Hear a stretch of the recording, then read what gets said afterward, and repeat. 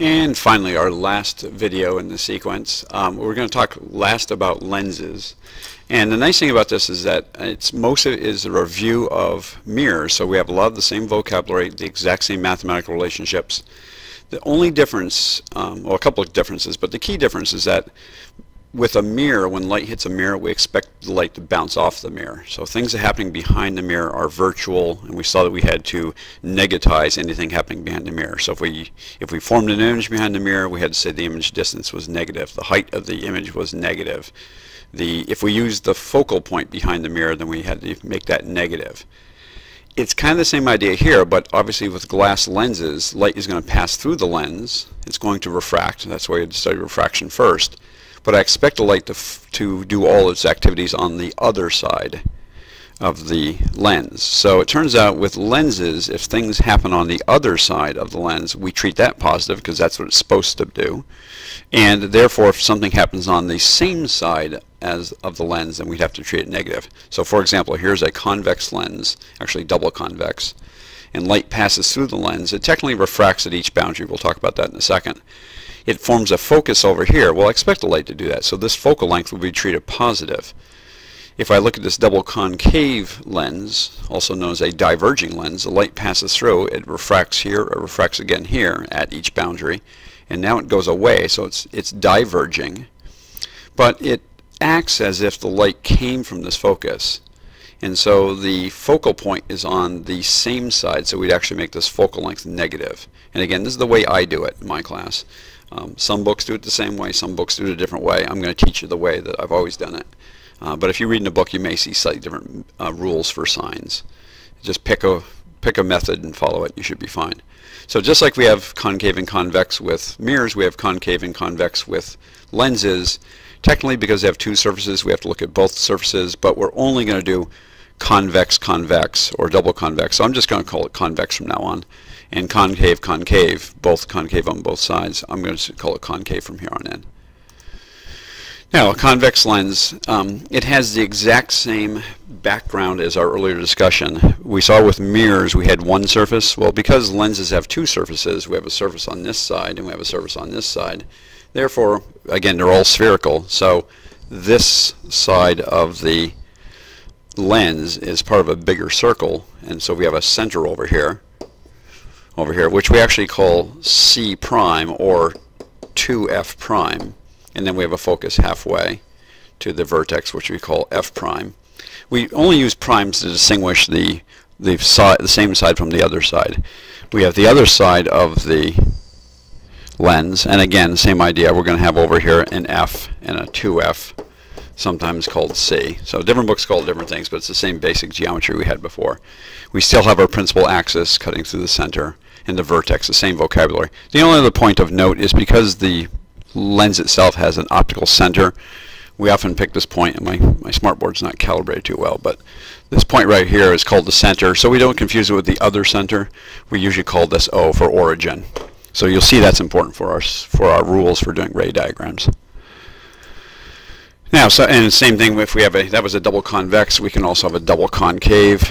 And again, I do the exact same thing. I have an origin, I have an F and a 2F out here. These are the primes. We have an F and a 2F over here, or sometimes we call it C. Same idea on that side. I usually make the left the primes and the right is the regulars, and this is where I put the object on the left-hand side. Now, again, I want to make sure people really see what's really happening, but we kind of cheat a little bit. So I'll draw, again, a double convex lens. We're going to have a light ray coming in. It's going to hit the lens. Now, it's a real hassle. We technically would have to calculate the refraction at that boundary from air to glass.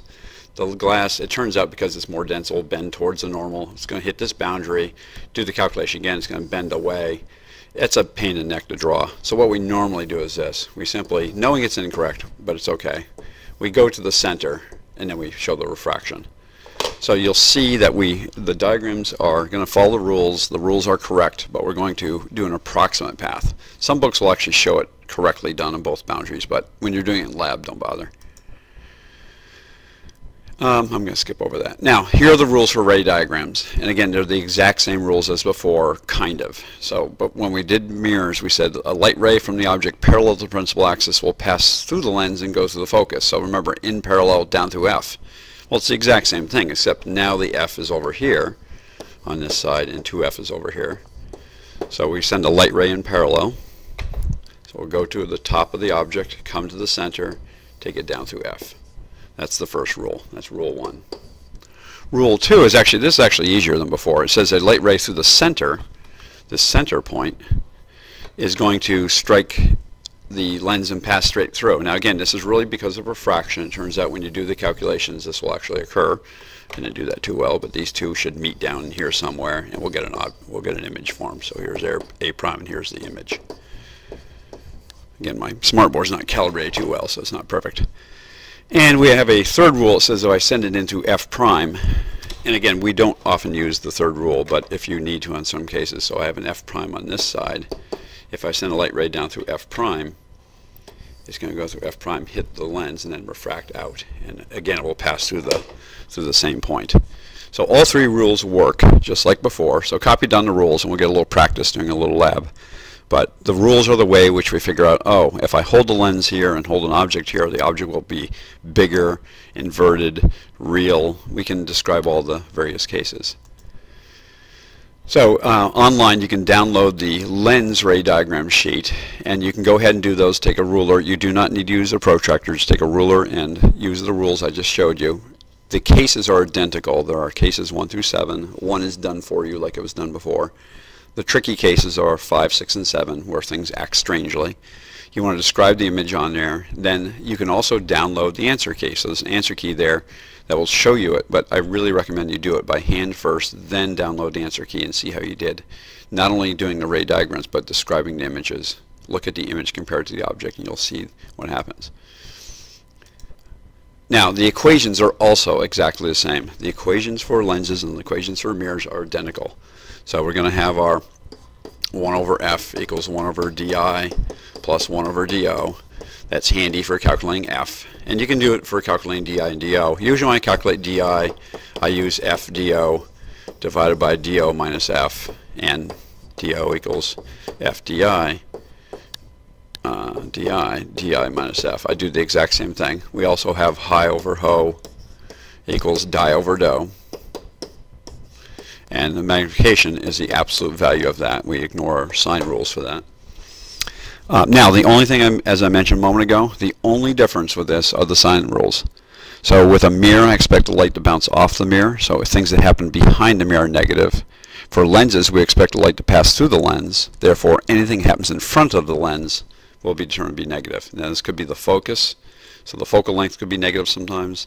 The DI certainly can be negative sometimes. And the HI.